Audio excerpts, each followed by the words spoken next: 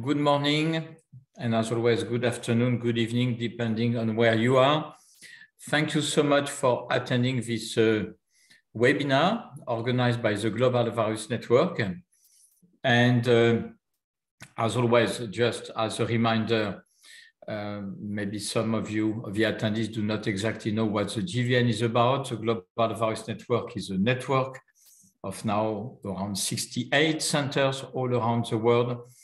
And I believe something like 20 affiliate centers created in 2011 by Bob Gallo and Billy Hall and also Reinhard Kurt.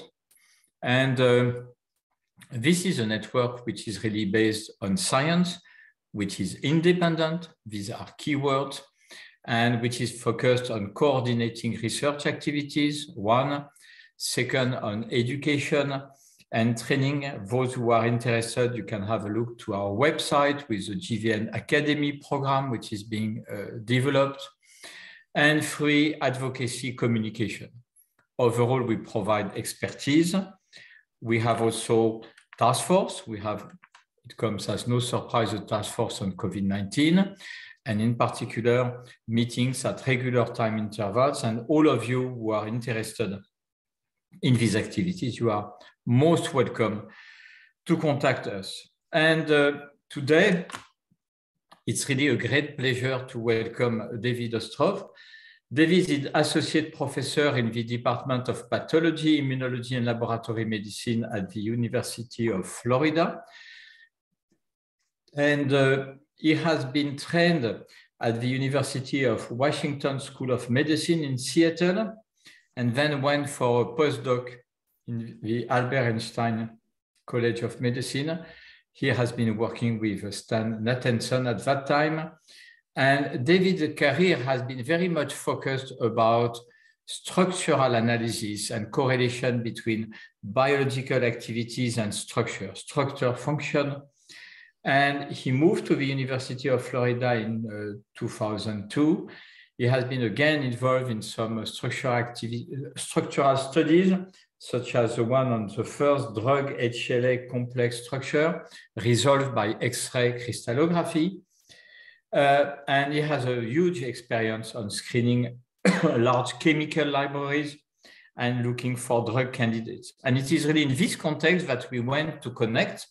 And it has been a pleasure to interact with David, who has been actively contributing to the GVN activities and to the GVN COVID-19 task force. So we really very much look forward to his lecture today. Thank you, David. Thank you so much, Christian. I agree. It is indeed a pleasure to interact with the Global Virus Network.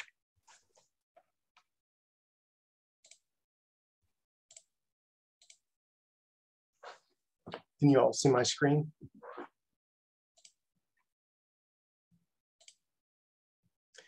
So what I want to do today is first talk about some of the work that we had done trying to find small molecules that bind ACE2, which as most of you I'm sure know is the main receptor for SARS-CoV-2. And I want to talk a little bit about our work, including one of the drugs that we found that bound ACE2 called hydroxyzine, an old antihistamine. Then I want to talk about how in 2020, there were searches for FDA-approved drugs with activity against SARS-CoV-2, and that pointed towards drugs that bind certain receptors called sigma receptors. And that search even included certain antihistamines. Then I want to talk more about specific antihistamines and antiviral activity against SARS-CoV-2. And then finally, I want to talk about the sigma receptor and what signals actually drive antiviral activity against SARS-CoV-2. So ACE2, as many of you probably know, is a zinc metalloprotease whose main function is to regulate blood pressure. It cleaves vasoconstrictive peptides and generates vasodilatory peptides. That's its main job. And back in 2002, I was asked if we could find small molecules that would bind the active site of ACE2 and would act as ACE2 inhibitors. And so we screened more than 100,000 molecules for their ability to bind the active site of ACE2, and we found ACE2 inhibitors. And around that time, it was discovered that SARS used ACE2 to get into cells. And so we asked, is it possible that any of our ACE2 inhibitors could actually interfere with the interaction between the spike protein from SARS and ACE2? And I thought this was not very likely to occur, but it actually worked. We actually were able to show that we could inhibit the interaction of the spike protein of SARS and ACE2 with a compound that we identified because it bound to ACE2.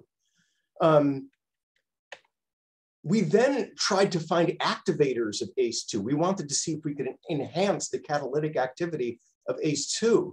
So we screened more than 100,000 molecules for their ability to bind 3 separate structural sites on either the open or closed conformation of ACE2. And we found what we were looking for. And we published our data in 2007 on the activators. Then we looked specifically for FDA-approved drugs that would bind ACE2. And we found some, including hydroxyzine. And we published this work in 2011.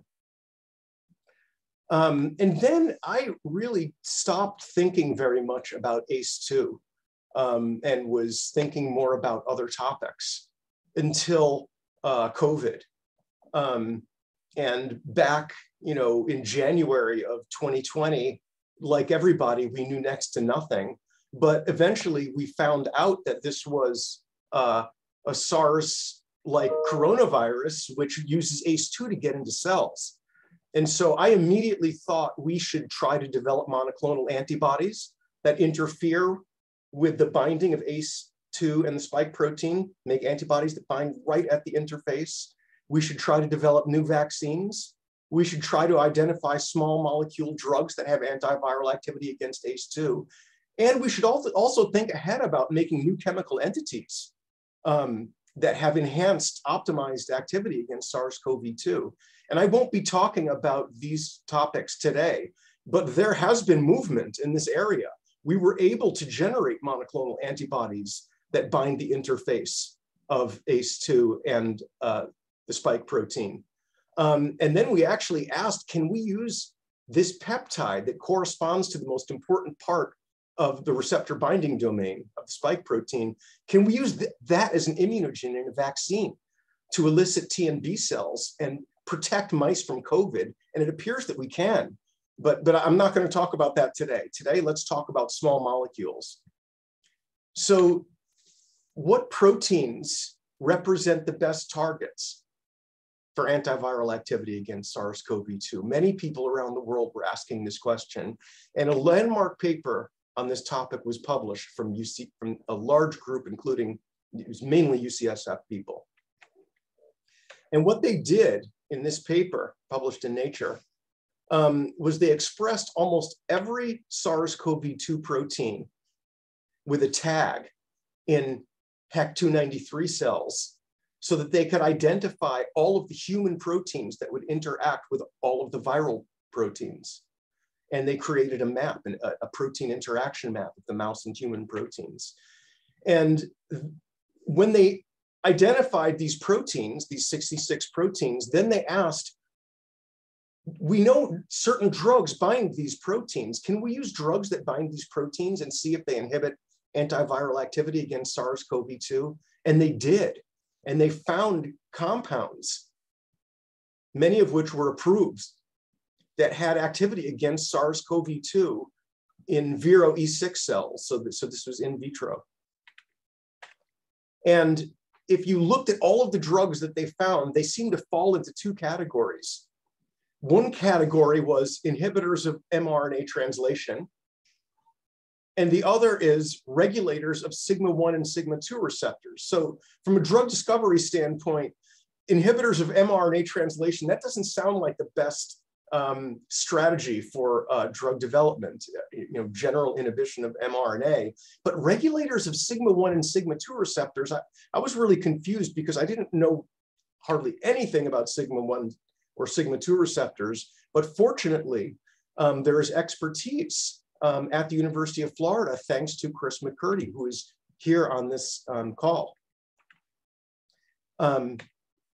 So the UCSF group that the SARS-CoV-2 protein NSP6 bound the sigma-1 receptor, and ORF9C bound the sigma-2 receptor. And so keep in mind, UCSF found that drugs that bind sigma receptors have antiviral activity against SARS-CoV-2, including antihistamines, these antihistamines, and they discuss in their paper that antihistamines that bind sigma receptors have antiviral activity against SARS-CoV-2. Antihistamines that don't have sigma receptor binding activity don't have activity against SARS-CoV-2. So this really made me think that sigma receptors could be important players. And let's think a little bit more now about sigma receptors. What are they? Sigma receptors are ER membrane proteins that have a diverse set of physiological roles, including modulating cell stress. And we know that coronaviruses, not just SARS-CoV-2, replicate in specialized compartment that buds off from the ER. And the coronavirus-induced stress helps to form this compartment. And this is the compartment where SARS-CoV-2 can replicate. Sigma receptors, and I thank Chris McCurdy for this introductory slide. Sigma receptors were originally thought to be opioid receptors because of their profound effect on pain, but they're clearly not opioid receptors. And if you look at the literature, you will find a lot of people do research on sigma receptors in the area of pain and addiction, and which is why Chris has been studying sigma receptors. There are two types of sigma receptors, so-called sigma-1 and sigma-2. The sigma receptors are expressed at different levels in different cell types and in different physiological conditions, such as cancer. But if you ask globally about the RNA, it's ubiquitously expressed. It's detected in all cells, sigma-1 and sigma-2, according to the Protein Atlas. The sigma-1 receptor is on the ER, and it's located in the ER where the ER contacts mitochondria at the so-called mitochondrion-associated ER membrane, the MAM. That's where it's located. What happens when signals are transmitted through the sigma-1 receptor? Calcium mobilization. Calcium mobilization at the MAM. It's important to think that when an agonist binds the sigma-1 receptor, this influences the interaction of the sigma-1 receptor with an important protein called BIP, the immunoglobulin binding protein BIP, also known as GRP78. Agonist binding promotes the dissociation, the movement of BIP. Antagonist binding enhances the association of BIP. And people in the audience might know, but BIP is a well-known heat shock protein with chaperone activities. So it will be involved with trafficking within the cell. And it also has important anti-inflammatory properties when it's released from cells. So I think these are all important things to think about in terms of the mechanism of action. The sigma-2 receptors actually, even though both molecules are mysterious, the sigma-2 receptor is even less well characterized than sigma-1. A crystal structure of sigma-2 was recently solved. It was solved after we published this work. But there is it's less easy to measure the activity of selective agonists and antagonists in the sigma-2 receptor system, as I understand it. These are very difficult experiments to conduct. So this question was really sticking in my mind. Why is it that these sigma receptor ligands exhibit activity against SARS-CoV-2. But at this time in 2020, we were thinking about ACE2 binding drugs in SARS-CoV-2. And so thanks to my colleagues here, Ashley Brown, Leah Resnikoff, and Mike Norris, who really played the most significant role by far in this work by working in BSL-3 with the live isolates of SARS-CoV-2. Thanks to them, we were able to answer the question about whether the ACE2 drugs inhibit SARS-CoV-2 or not. And we tested a number of ACE2 binding drugs that we previously found, and only one of them had antiviral activity against SARS-CoV-2. That suggests to me that it's not the ACE2 binding property that this compound has, that this drug has. It's probably exerting its mechanism of action through something else, and that drug is hydroxyzine. So Mike showed that a particular isolate was inhibited by hydroxyzine, and Ashley Brown showed that a different isolate was inhibited by hydroxyzine in a completely different lab in a different part of the state. So it was pretty clear that hydroxyzine has antiviral activity against SARS-CoV-2. And I do not believe that the mechanism of action is by binding to ACE2, because the affinity of ACE2 for the spike protein is much higher than the affinity of the ACE2 for the spike protein of the original SARS. So it's really a tight affinity. I don't think these drugs are interfering with that interaction. I think it's something else, and I think it's sigma receptors. So in 2020, there were 3 antihistamines that were published in Nature to have antiviral activity against SARS-CoV-2, and we found hydroxyzine. So in my mind, there were 4 antihistamines with antiviral activity. So some, but not all, have antiviral activity. There's some specificity to something else. That's not the histamine receptor. Most of these drugs are not very common, and all of them are prescribed. And I had to wonder, are there commonly used antihistamines that might actually have direct antiviral activity against SARS-CoV-2? And people on this call in the Global Virus Network COVID-19 Task Force meetings might remember that I asked people if they could help me find out this information. And eventually I connected to somebody at UCSF who was able to help, Atul Boot. And I asked him if he could look up the electronic medical records of people that were tested for SARS-CoV-2 and used common antihistamines and calculate the association between usage of the drug and a positive SARS-CoV-2 test. And this was the data that he sent. And really, you might want to pay attention to the statistical significance and the odds ratio. If the statistical significance is less than 0.05, it might be significant. Now, the odds ratio here describes the strength of association between usage of a drug and a positive test for COVID. If the number in this column is 1, that means there's no association between using the drug and testing positive. If the number in that column is 2, that means if you're twice as likely to test positive for COVID if you took that drug. If the number is 0.5, that means you're 50% less likely to test positive for COVID. Now look at this table and look at diphenhydramine and look at statistical significance. 10 to the minus 10th. I could not help but wonder, when you see statistical significance like that, there has to be a reason. That reason might have nothing to do with what you think it is, but there must be some reason. There might be many confounding factors, but is it even remotely possible that diphenhydramine could have antiviral activity against SARS-CoV-2? So we did the experiment, Leah and Mike. Mike Norris. And it's very clear. Hydroxyzine exhibits antiviral activity against SARS-CoV-2.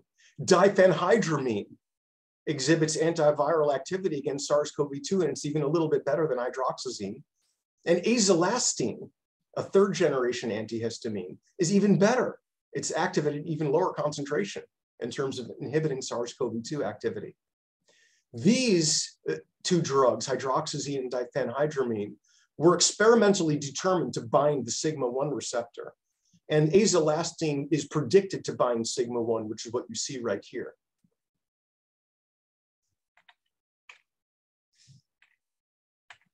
Now, we went back to the people in UCSF and showed them this data and asked if they wanted to publish, and they thought, maybe we should take a deeper look at this. Maybe we should take a look at a larger population and see if these associations hold up. So what they did was they looked in more than 219,000 people in the UCSF health system that were tested for SARS-CoV-2, and they looked at the usage of the drugs. And what they found was statistical significant associations with the drugs that had the direct antiviral activity: hydroxyzine, diphenhydramine, and azolastine. And here the odds ratio describes the strength of association between a drug and a negative test. So here, for example, for diphenhydramine, if you were over the age of 61 in this population of more than 219,000, and you used diphenhydramine, you were less likely to get COVID. You were less likely to test positive for COVID. How much less likely? You were 65% less likely to test positive for COVID. That's what this number means right here. In other words, if you took diphenhydramine and if you were over the age of 61, you were more likely than not to test positive for COVID. Now, there could be many confounding factors. And a group at the University of Florida wrote a paper on this topic for confounding factors that could influence that number. I personally am much more interested in the actual antiviral activity of these drugs that bind sigma receptors. Do they exert their antiviral activity because they somehow block, let's say, NSP6 sigma-1 receptor interactions? Are they blockers of sigma-1? Or do they actually drive signals through the sigma-1 receptor like an agonist? And that's what's driving the antiviral activity. You know, is it antagonism or agonism of sigma-1? And what about sigma-2? Is sigma-2 ligation sufficient to drive antiviral activity against SARS-CoV-2? And what is the role of sigma-1 versus sigma-2? Is it better to engage them both? Thanks to Chris McCurdy, we can answer these questions because in his lab, he has these tools. He developed many of these tools himself. So for agonism of the sigma-1 receptor, in his lab, he has a highly selective sigma-1 receptor agonist that Mike Norris could test and see if it drives antiviral activity against SARS-CoV-2. What about antagonism of the sigma-1 receptor? Chris developed a highly selective antagonist of the sigma-1 receptor. So we could see what happens if we prevent signaling through sigma-1. What about sigma-2? Chris developed he built, since he's a medicinal chemist, he built a highly selective sigma-2 receptor ligand. What about ligation of sigma-1 and sigma-2 at the same time? Chris has such a ligand in his lab that he has done extensive work on and was involved in the generation of. So what are the answers to these questions? These answers could be shown with experiments by taking Viro E6 cells and asking if these compounds drive antiviral activity. And the answers are shown on the next slide. Let's start with the sigma-1 receptor antagonist. What you're looking at on the y-axis is killing of Vero E6 cells by SARS-CoV-2, by a SARS-CoV-2 isolate. And you can see that as you add increasing concentrations of the antagonist, there's no killing. There's no effect on killing. The cells are killed. There's no inhibition of killing. The antagonist has no antiviral activity at all. What about the sigma-1 receptor agonist? What happens if you drive a signal through sigma-1? Antiviral activity against SARS-CoV-2. Very clear result. What about the sigma-2 receptor? What if you engage sigma-2 and not sigma-1? Antiviral activity against SARS-CoV-2. Sigma-2 receptor ligation drives SARS-CoV-2 activity. It's either directly or indirectly associated with inhibiting SARS-CoV-2 activity. What about engagement of both sigma-1 and sigma-2? You also get antiviral activity. Is it better? If you look at replication, it looks like engagement of sigma-1 and sigma-2 is better. So what you're looking at here is replication of SARS-CoV-2, and you're looking at it being knocked down by the sigma-2 selective ligand, and it's knocked down even more when you engage sigma-1 and sigma-2. And engagement of sigma-1 and sigma-2 also is very potent at reducing plaque formation, as shown here.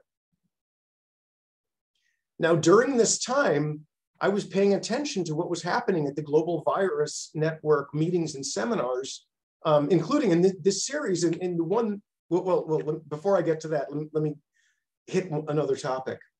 I see where I should probably finish soon.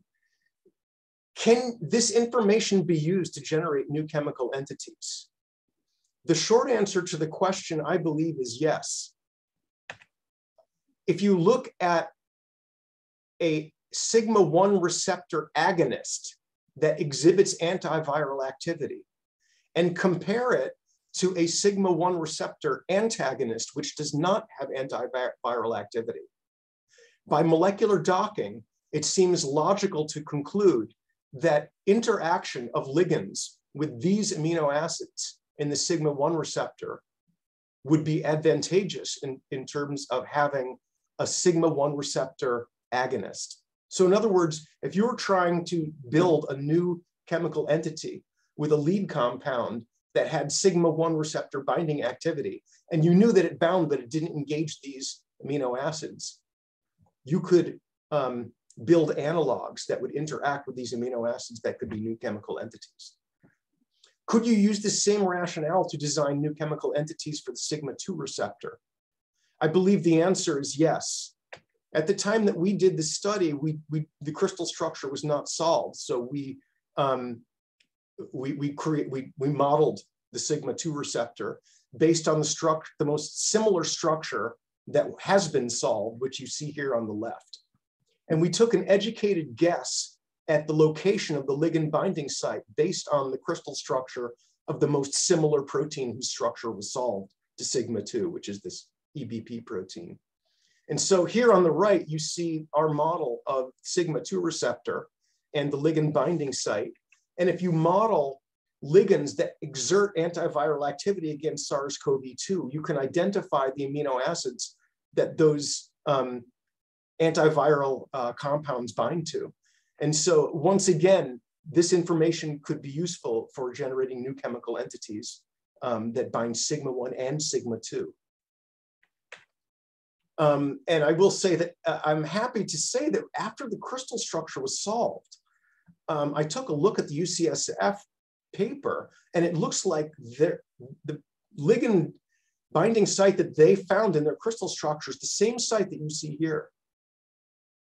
So our modeling was not that bad. So let me finish up by talking about lactoferrin, which is something that I heard about from this seminar series from the Global Virus Network. And I heard about it when it was unpublished. Jonathan Sexton at the University of Michigan told in this seminar series about at least four drugs that had antiviral activity against SARS-CoV-2 in ViroE6 cells, much like what I was talking about before, but I think they were just doing it, trying to churn through them all, like all approved drugs. And they found lactoferrin to be their most promising hit. And I could not help but think lactoferrin is available as an over-the-counter product, and it exerts antiviral activity against SARS-CoV-2. What happens if we put it together with diphenhydramine, which is also an over-the-counter product that has activity against SARS-CoV-2? Could there be combined effects? Could they be additive? This would be good. Could there even be synergistic effects by combining them together, as sometimes there can be? And Mike Norris conducted the assay and was able to show reproducibly synergistic activity between diphenhydramine and lactoferrin against SARS-CoV-2 in vitro, not only in ViroE6 cells, but in lung epithelial cells that were forced to express ACE2. And here you can actually see the engagement of the sigma-2 receptor inhibited SARS-CoV-2 in the lung epithelial cells, but engagement of sigma-1 and sigma-2 did even better. But the combination of diphenhydramine and lactoferrin was better than either one on its own. So let me just finish by summarizing the main points that I'm trying to get across. Our data suggests a model in which sigma receptor agonism can drive antiviral activity against SARS-CoV-2. Sigma-2 receptor ligation can also drive antiviral activity against SARS-CoV-2 in this model. And dual ligation of both sigma-1 and sigma-2 increases the antiviral activity against SARS-CoV-2. And we believe that new chemical entities can be generated that have properties that have been optimized, and that can be tested in vitro and in vivo. And before I finish, I just want to say a few words. I'm really pleased that this work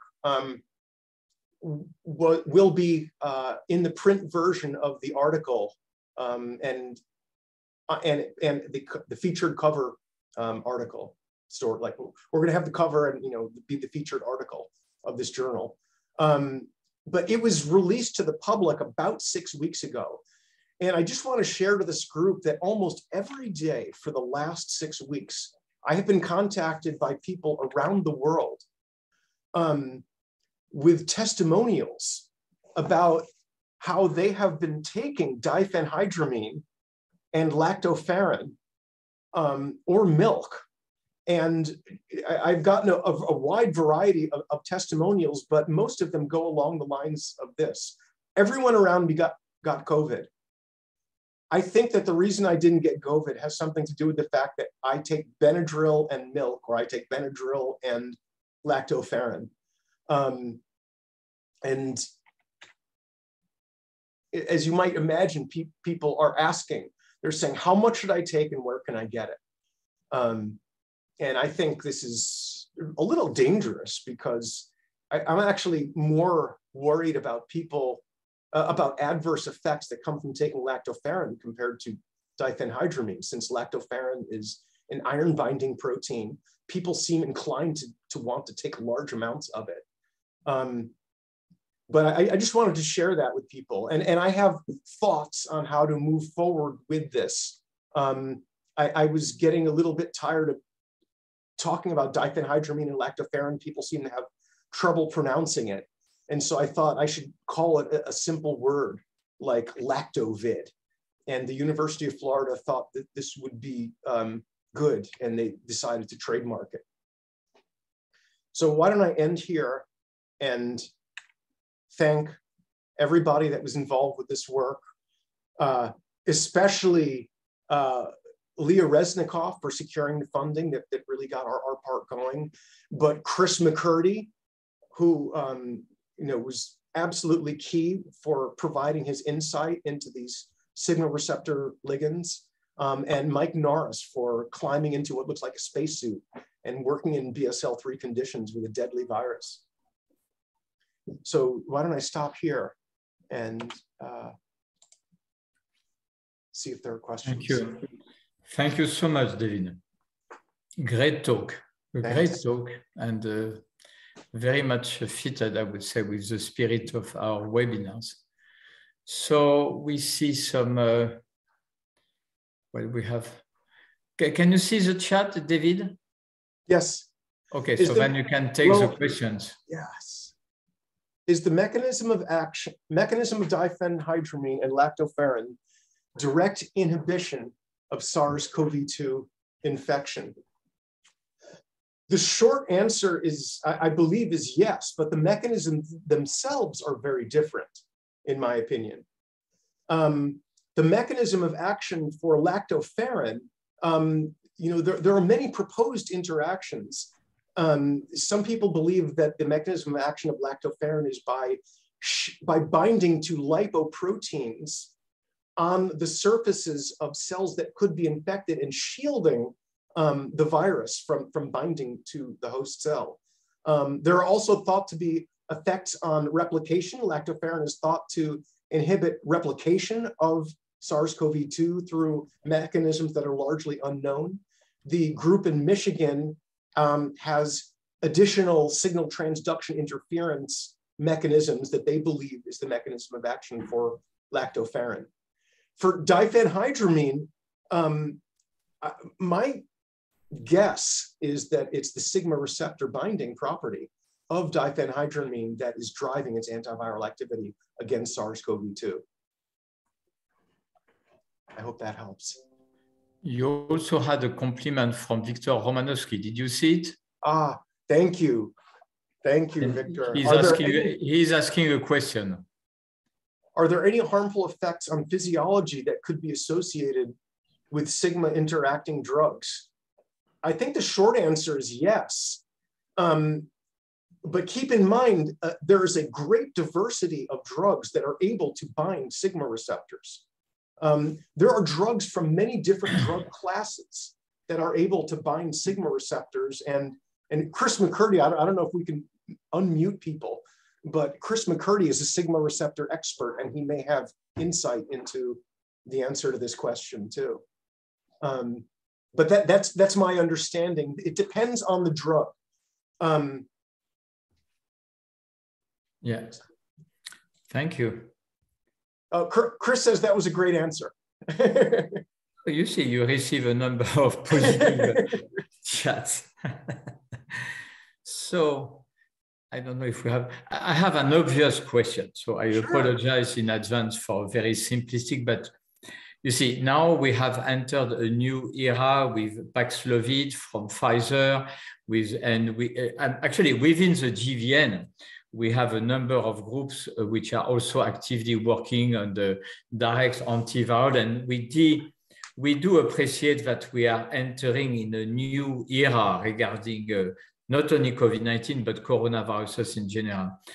Have you ever tested the combination of some of the drugs with the anti-protease, you see? Because obviously the mechanisms are apparently at least completely different, but is there any synergistic effect or only an add-on? How would you guess?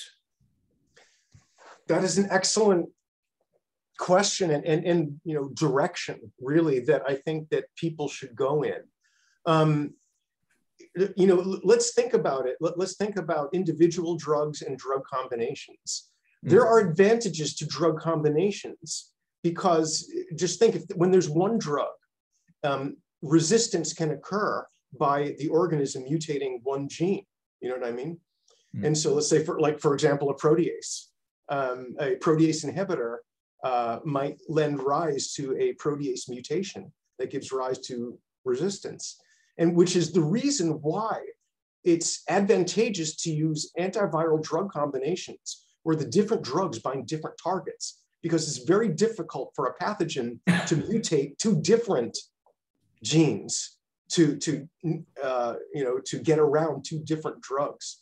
So to the short answer to your question is no, we have not tested protease inhibitors plus this combination, but I think that in the future we should be testing double and triple combinations of these agents. And I personally am most interested in diphenhydramine and lactoferrin plus other agents, especially those that are not prescribed, if possible.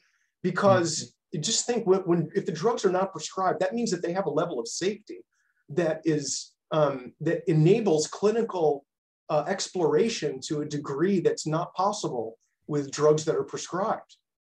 You know what I mean? Yeah, exactly. No, that will be interesting. And also, obviously, regarding Paxlovid, there is a point that actually it's a mix, and you have ritonavir, which is included to stabilize actually the protein. So in other words, it's complex regarding interaction between different drugs, because actually it's a mix of two already. So, but that's really, I guess, a direction that will be contemplated, and others to come, obviously. Thank you very much. I don't know if we have other questions. That's all. Yes. Okay. Well, thanks everybody. No, thank you very much, David. And if we can be of help, as we were alluding to before, for providing advice to clinical studies, that's also what the Global Virus Network can provide.